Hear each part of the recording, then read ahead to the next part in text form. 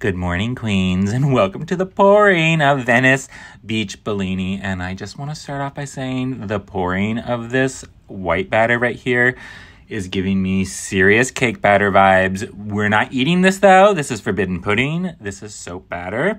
So don't take a bite, even though this smells like peach, tangerine, and vanilla. And it's absolutely stunning. It's probably been one of my most popular soaps today, and there's a reason why, because it smells so good.